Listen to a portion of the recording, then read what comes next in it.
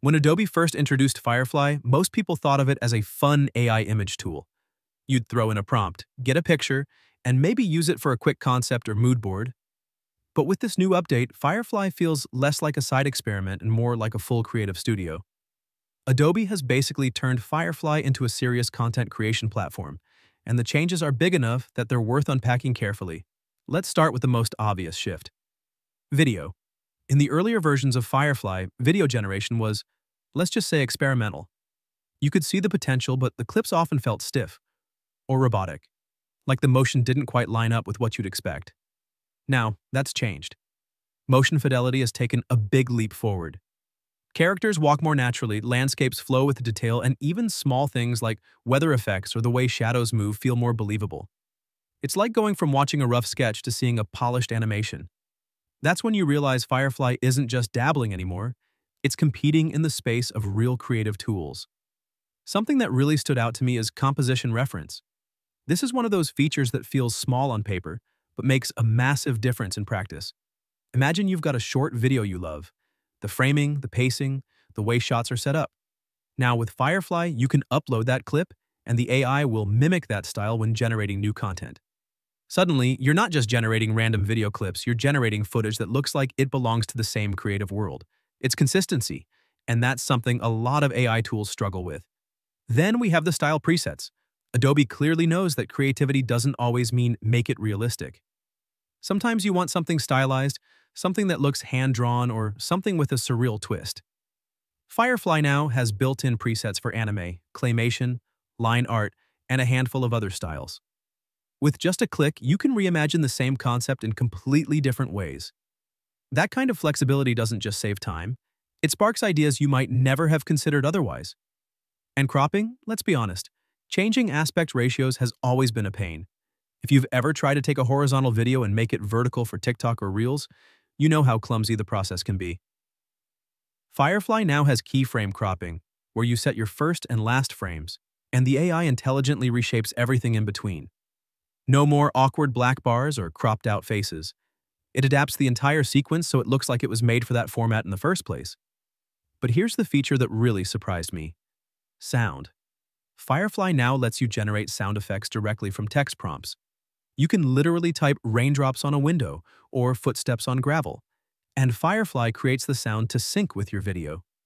Or if you'd rather, you can make your own rough noise, like tapping on a desk to show rhythm, and Firefly will transform it into a polished effect. That kind of integration is wild because it means you're not just generating visuals, you're generating entire experiences. And if you're worried Firefly might feel limiting, Adobe took care of that too. You can now choose third-party models right inside the interface. So if you prefer the way another engine handles realism or abstract styles, you can switch without ever leaving Firefly. Instead of forcing you to stay locked into one aesthetic, Adobe is letting you treat Firefly as a hub where multiple AI models come together. By the time I'd finished experimenting with all these new tools, I had a very different impression of Firefly than I did even a few months ago. Before, it felt like something you might use here and there, maybe to test ideas. Now, it feels like a platform that could realistically be part of your daily creative workflow. And the difference isn't just in one shiny new feature, it's in how all these tools connect. Video looks smoother, composition feels consistent, style exploration is easier, and even sound is baked right in. But Adobe didn't stop there. This update isn't just about giving you fancier tools, it's about changing how you actually work, whether you're solo or part of a team. And that's what I want to dig into here. Let's start with Firefly boards. Think of it as Adobe's answer to the messy brainstorming process we've all been through. Before, if you had an idea, you might scribble notes in one app, save images in another, and then hope you could stitch it all together later. Now, Firefly boards gives you a single space to collect everything: images you've generated, short video clips, text prompts, sketches, and even feedback from collaborators. It's like a digital whiteboard that doesn't just hold your ideas. It actively helps you shape them into something usable. If you've ever struggled to organize a creative project, this feels like a breath of fresh air. What's even better is that boards are collaborative. You can invite team members in, leave comments, and build off of each other's ideas in real time. Imagine a small team working on a campaign. One person drops in reference images, another suggests style prompts, and someone else experiments with generated clips. Instead of passing files back and forth and losing track of versions, it all happens in one shared workspace. Now let's talk about the mobile app. Adobe finally made Firefly portable, and that's a bigger deal than it might sound. Creativity doesn't always wait until you're sitting at your desk. Inspiration might hit you in a cafe, on a train, or even just walking outside. With the new iOS and Android app, you can capture that spark immediately. Type a quick prompt, generate a concept, or save an idea straight from your phone. Later, when you're back at your computer, it's already synced into your Firefly account. This kind of mobility makes the tool feel less like software you use occasionally and more like a constant creative companion. And Firefly isn't locking you into Adobe-only models anymore. One of the biggest changes in this update is support for partner models. That means you can switch between different AI engines, like Google's Veo, Runway, or Topaz, directly inside Firefly. Each engine has its strengths. Some are better for hyper-realistic visuals, others shine with stylized art, and some focus on video performance. Instead of forcing you to choose one ecosystem, Adobe is basically saying, pick the model that fits your project best, and we'll give you the tools to make it work. That flexibility makes Firefly feel less like a walled garden and more like a true creative hub. Of course, Adobe has also leveled up its own models. Firefly Image Model 4 and 4, Ultra brings sharper detail, more realistic textures, and finer control over perspective and style. If you've ever felt like AI-generated images looked almost, but not quite, professional, these new models close that gap. The results feel less like placeholders and more like something you could actually build a campaign or design project around. Another thing that's worth pointing out is multimodal generation. Firefly can now handle prompts that cross media types.